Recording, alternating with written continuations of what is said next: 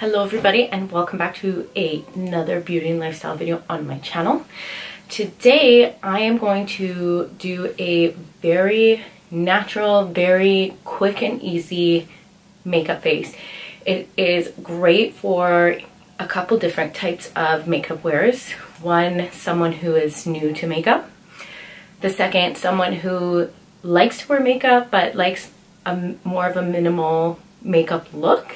And third, someone who is loves wearing makeup like I do, but sometimes they just want a very natural looking face for like the weekend or traveling or whatnot.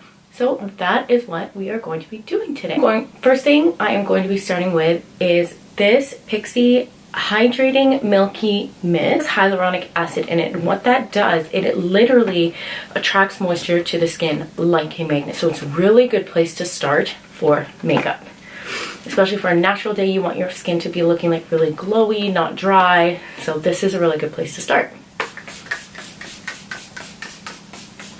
And now we're just going to let that sit on the face for a minute or two. Next thing we're going to do is prime. Now I had a couple questions about primer. What is primer? Why do you use it? Primer is essentially a component of makeup. It's a step in makeup that we do to help prep the skin for the foundation or the makeup that we are going to be putting on. There are a lot of different types of primers you can get. I'm going to show you four, two drugstore, two high-end, just to show you kind of the different shapes and sizes that they come in. The first one is what I am going to be using today. It is called the NYX. This is the NYX Honey Dew Me Up, I believe, primer. I really like this for my minimal makeup days because it's really glowy. It has flecks of like gold in it, and it sits really nicely on the face, and it's not heavy. So that's what I'm going to be using today.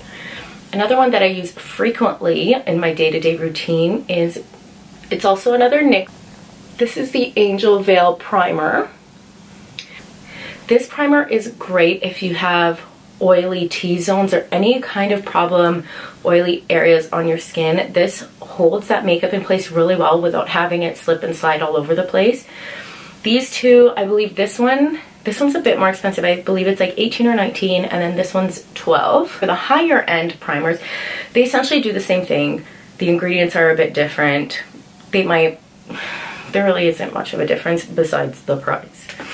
So one that I actually really like and I use on like my heavier makeup days is by Touch in Sol. Primer makes my skin feel so silky and so smooth. I just love it. It works well with some foundations, but not all. So you have to kind of experiment to see which foundation this one works really well with.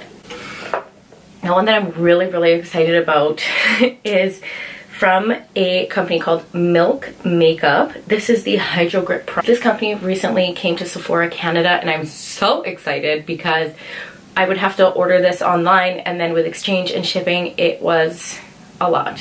So this one is about $35 from Sephora, and I believe this one is $25 from Sephora. Okay, so let's get into the actual makeup application. Okay, so we're going to start by applying the primer.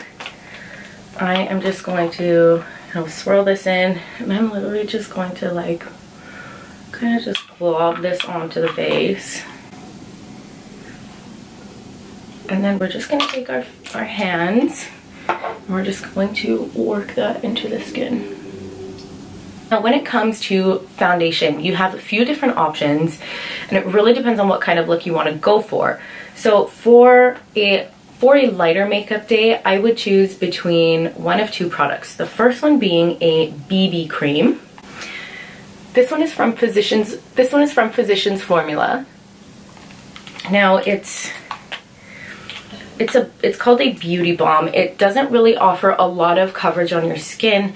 It kind of just helps smooth and give it some kind of very sheer coverage. I'm actually going to be using this one today. Another option is a tinted moisturizer. This one is from Physicians Formula as well. It has such cute packaging.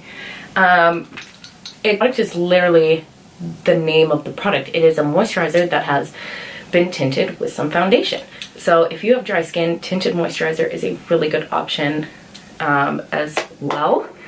then obviously your last choice would be just a normal foundation. This is one that I actually really this is the L'Oreal Infallible 24-hour wear foundation.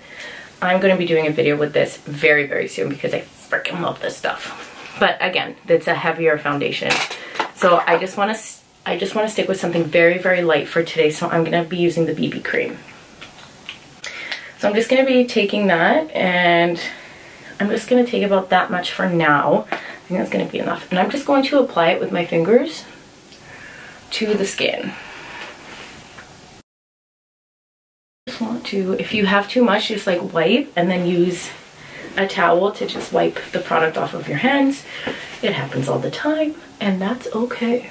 So you're just going to be working this product into the skin, just making sure it's all smoothed out. So once you feel like that is smoothed out, make sure you go down your neck. Even though it is a lighter product, you still want to make sure that you're blending it down your neck. Okay, I'm just gonna grab my mirror and check and see how that looks. Make sure to get like this corner of the eye here always gets neglected. If you need to take a brush, you can always take a brush and just smooth things over if you need to get product in like those hard to reach places. Now I'm just going to take a brush and just smooth everything out. I'm not really wiping, I'm more just dabbing and pressing because I don't want to wipe off all of the tinted moisturizer that we just put in. Or sorry, the BB cream. But as you can see, there's still really good coverage. It evened out my skin tone, but I don't look like it doesn't cancel out a lot on my face. Like you can still see some freckles poking through.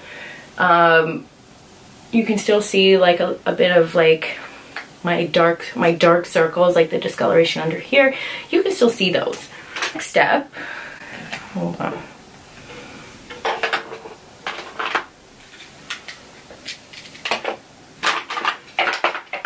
So the next step is concealer. I always conceal. I guess my dark circles are a bit of an insecurity, but I always conceal, but I'm not going to put as much as I usually do. I'm just going to dot this in places that I feel like I need a bit more coverage. If I had any blemishes, I can always go through and spot conceal. I don't have any blemishes right now, but say like I had a pimple right here, I could just dab that, or on my chin. I get them a lot on my chin. You can just spot conceal instead of trying to add more foundation or more BB cream over them. You can just use the concealer and do that. So now I'm going to dab.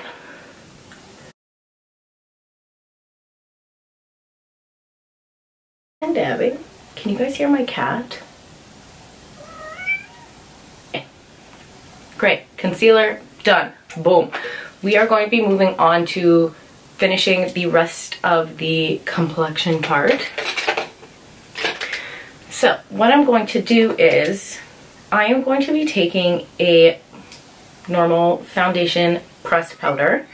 So because the BB cream and the tinted moisturizer don't offer a lot of coverage, I just like to go through with this and just kind of use that and press that all over the face.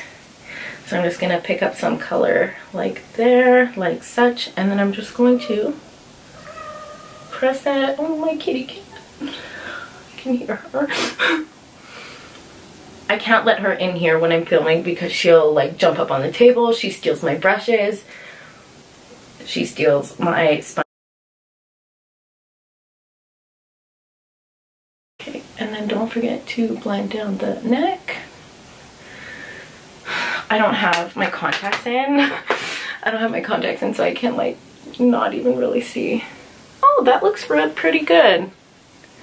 It just looks really like, it just looks like skin, which is what you really want. Oh, that looks divine, darling. Yes, it looks great. Okay, so next thing we are going to do is we are going to move on to brows. When I do a look like this, I don't typically fill in my brows because for me, this is a weekend look. So I get a gel, an eyebrow gel that is tinted. It's not super colored and pigmented, but it's still tinted. Let me show you. This is from Senna. I get this from my Brow Lady. This is called Senna. I get this from my Brow Lady.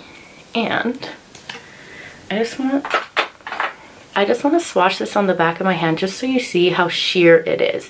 It's still providing some kind of color, but you're not gonna get like globby brows. So what I'm gonna do is I'm going to take this out. See how it's like really globbed on the tip? I'm going to remove the globs. And then I'm just going to brush this through my brows, and I'm going to brush my brows up. I really like a fuller brow makeup or makeup look. I don't like thin brows. That's just personal preference. I mean, you work with what you have, right? So I'm just going to brush this through it, and I'm going to just wipe away any globs that do happen.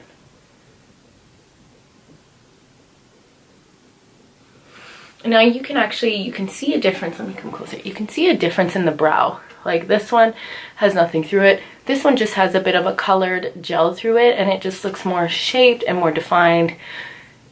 I love, love, love, love, love, love my brows. So I'm just going to do the same thing to the other side as well. Now that the brows are done, we are going to finish the face. We are all pretty much halfway through.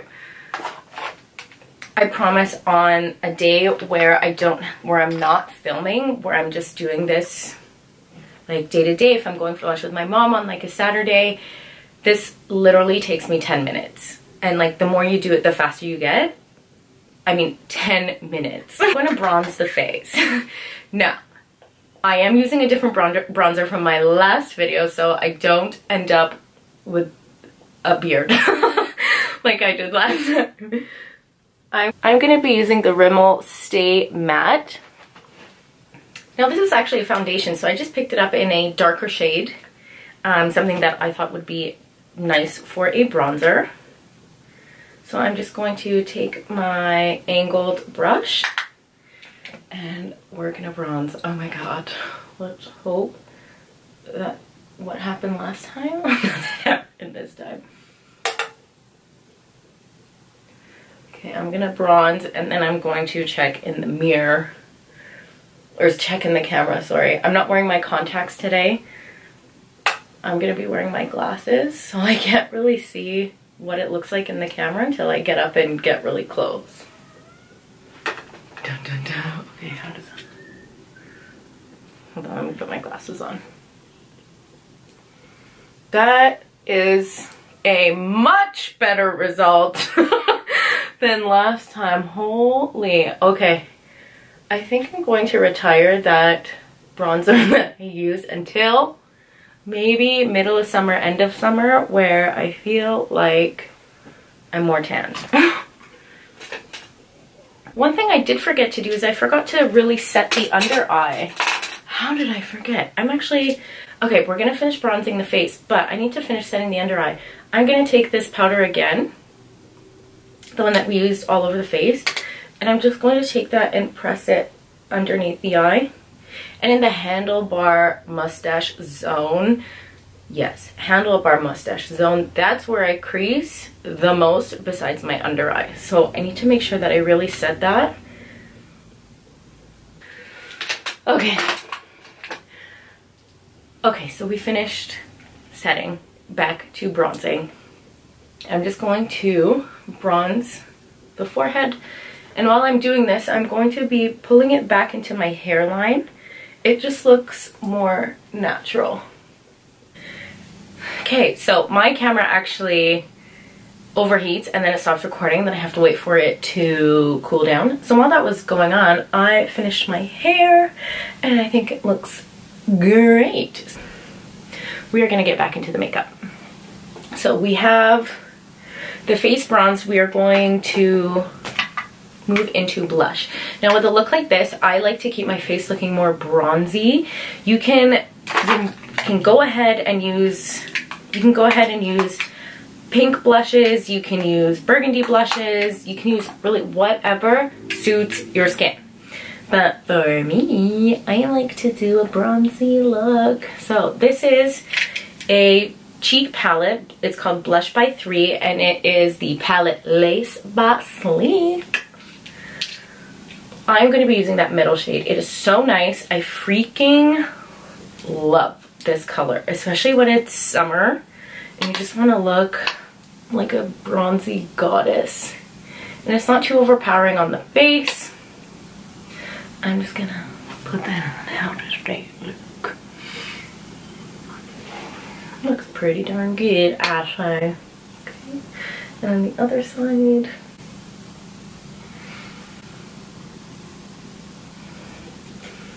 Oh!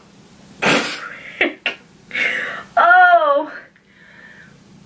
Don't do what I just did. Don't put that freaking brush in your eye. Okay, for mascara, I'm going to be using the CoverGirl Supersizer Fibers. This is a different brush. This is actually more like a little bit of a comb. This one's more lengthening. I don't really care if the lashes look volumized. I just want them to have some color and a bit of length, because it's such a simple face. Oh, mascara is done. We are pretty much done the face. What I am going to do is I'm going to be using that first hydrating spray that I used at the beginning of the video. I'm going to use that to set my face. So I'm going to... Oh, it smells so good. I'm going to be using just a very nude, shimmery lip gloss just to finish it off. And that, oh, I just love this color. You don't have to use a gloss. You can use a lipstick. You can just use lip liner and then put a gloss over top of it. Whatever you have, use it. You can even just put lip chap on. If that's your jam, that's your jam. So, you guys, let me finish. I'm so blind. God. Okay, you guys, this is the final look. That is the finished look. I really, really love it. It's so quick and it's easy, but you still get that look of wearing makeup, but it's not cakey, it's not heavy, and you're just using just a couple products. It's stuff that you guys already probably have in your collection. Just use it now. Oh my god, I can do this makeup in 10 minutes. It does not take me long. The more you practice, the faster you'll get, and the more fabulous you're going to look. Yeah. So you guys, that is it for me today. I really hope you enjoyed this video. I hope you learned something today. If you have any comments, please let me know. Also, before you leave, if you can please subscribe to my channel, I would really, really appreciate it. I am a new YouTuber in the sea of never-ending YouTube videos. If you don't want my content to get lost or muddled, if you still want to watch my videos, please subscribe, like this video, and also click that I guess it's a bell. Click the bell icon so you're notified whenever I upload. That's it for me today. Sayonara.